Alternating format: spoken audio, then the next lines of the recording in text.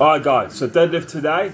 I'm not exactly sure what I'm going to be doing. Again, I'm just letting my body feel its way through the workouts at the moment. It seems to be working for me, so brilliant. I'm in my medium phase, so really I should be doing some reps, but to be honest, I don't know, I feel a bit lazy today, so I might just go for a weight.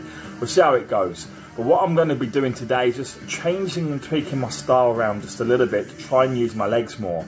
My legs are 37 inches around the thigh. I've got big legs. My legs are bigger than most people's waists. And I don't really use them in my deadlift, having looked back at the videos that I've filmed of myself and also having feedback off my father and other people who have seen my videos. So consequently, as a result, what I'm going to do is I'm going to try and employ my legs more by just tweaking my style around just here and there. I haven't got my dad around to give me direct advice, so it's all based on my own interpretations here.